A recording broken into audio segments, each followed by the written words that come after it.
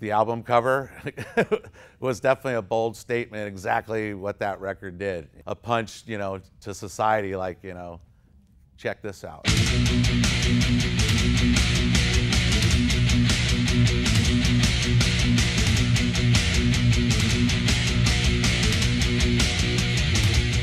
We wanted it to be a street, like a street fight. I remember Dime taking a picture of a face and putting it on his dad's copy machine and taking the face as it was copying and moving it so it blurred across like the cover does. To me, it made sense, that album cover, to have a guy getting punched in the face, because I knew what a hardcore boxing fan Phil was. First thing they brought us were all these pictures of these boxers fighting each other. It's like, no. Oh, okay. That's not what we're looking for. That's not what Vulgar Display of Power is. It's some guy getting jacked on the street.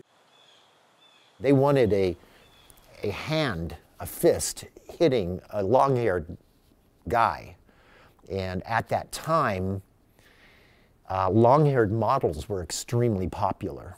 I was calling everybody frantic. I was even considering going out and casting it off the street. Some guy off the street and... just a dude off the street? A dude off the street, man. The label. At the last second, I know Ford Model Agency called me and just said, hey, we have a long-haired model coming from LA. You know, and he came in and he was perfect for the shoot. His name was Sean Cross. We ended up becoming very good friends, best of friends. He was actually one of the groomsmen in my wedding, actually. I guess it turned out to be an actual punch that was captured from somebody. The man on the cover was paid $10 a punch and was hit in the face 30 times to get the right picture.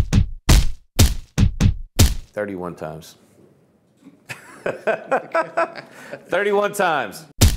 According to Vinnie Paul, the man on the cover of Vulgar Display of Power was paid $10 a punch. He was hit in the face 31 times. This is one of the most widely disputed. 32 times. 32?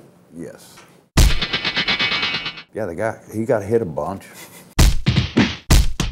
31 times, that's $310. 310 bucks. I've heard the stories, and people have asked me many, many times, but that's not what happened.